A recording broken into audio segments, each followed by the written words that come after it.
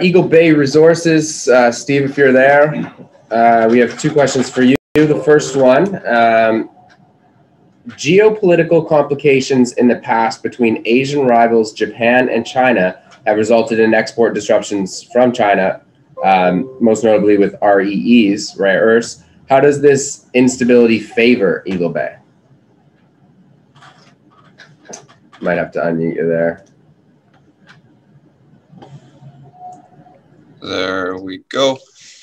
Great, thanks very much. Yeah, great question. Thank you. In regards to that, you know, I've followed closely, and if you guys have too, you've seen China's cut off their resources to Japan with rare earth elements, which for companies like myself and Eagle Bay Resources gives a great opportunity for Japan having to look for resources elsewhere, and different investors having to go elsewhere. There's quite the demand for rare earth elements. If you attended the rare earth element show we had not long ago, just the past year, there's been about 3 million vehicles, electric vehicles that have been put on the road. By 2030, they're predicting there's going to be 46 million per year. So without rare earth elements, you're not going to have those electric vehicles. So at the moment, places like Japan and other places are really looking for different resources, and BC being one of the main targets for exploration and discovery. So a very exciting time for Eagle Bay Resources.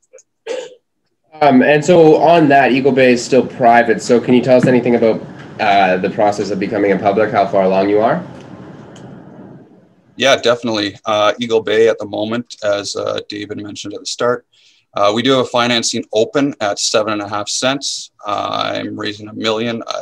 I'm at just over $250,000 with some high net worth individuals that are pending. After wrap those up, should be looking at just over $500,000 with this financing.